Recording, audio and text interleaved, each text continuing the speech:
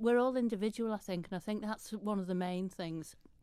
You can do as much or as little as you want, and the more you do, the younger you stay, I find. That's very true. We can all sit round and not bother and not do things and that. But this is the thing about the Manx Retirement. You join and you take out exactly what you want. You don't have to do everything, but the more you do, the more fun you have. And so it's sort of like a starting point, I suppose, Howard, isn't it, for people that have retired, if they're not quite sure where they want to go with their retirement. Yeah. But it started off as a friendship group, and that was the original intention by John Naylor, who set it up way back in 1989. He started off as a friendship group, but we had to change the name because it was attracting people who thought it was a dating agency. Well, it could still be. Exactly, and it has been a dating agency. We have had a number of relationships developed during the course of since the organisation's been going. But fundamentally, it's like Debbie just said, yes, we all have busy lives to lead when we're working, but of course work interferes with your social life. We all know that. And so when you retire, you can pick and choose what you want to do and when you do it. And the very word retirement, I don't think I can name a dozen or so members of the MRA, probably more. They haven't retired as such. They're still doing something. They're still doing some earned income from whatever they want to do. But you do what you want to do, and you can pick and choose. And the beauty of the MRA, as we call it, the Manx Retirement Association, is we have a whole list of different events. We have in the month, there's about 20, 30 events taking place.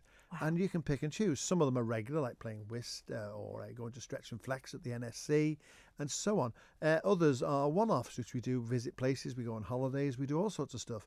And it's just a great means. And the great part of it is when you retire, you meet a new circle of friends and you get friendly with different friends, different walks of life, whatever they've done for their career. We've all got a common goal, which is to enjoy ourselves at this age and just get on with it. And gone are the days when I think my son, he thinks to me, even now he says to me, what have you been doing? You're retired.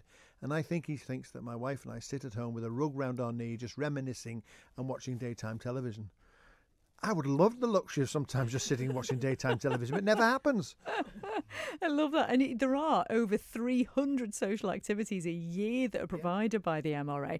Debbie, what are some of the things that you've been involved with since you joined the association? Well, I started off at the stretch and flex. I progressed then to whist. Then there's a lot of eating goes on as well involved.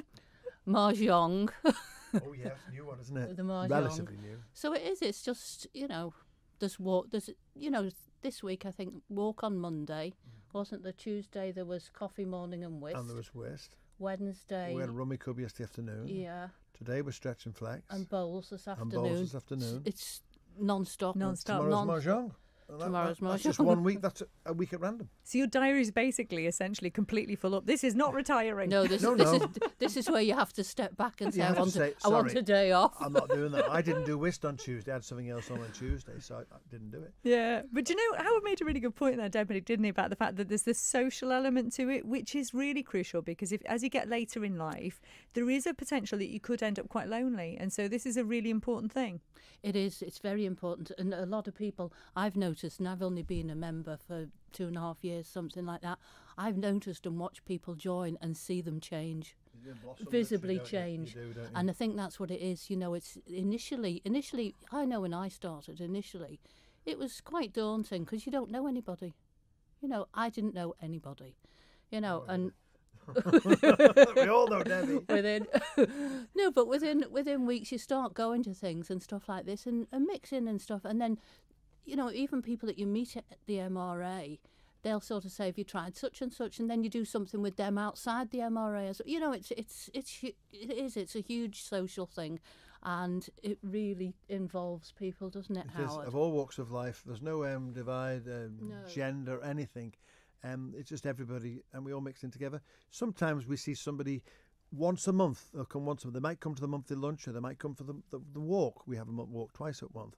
It doesn't matter. You do what you want, pick and choose, and it's just a great camaraderie as well, I think is the word. And as it was set up originally as a friendship group, that probably is a better name for it, but obviously it's for people who have got the time to do things that they couldn't do because they were too busy working. I presume you've also maybe introduced a certain element of stargazing, Howard?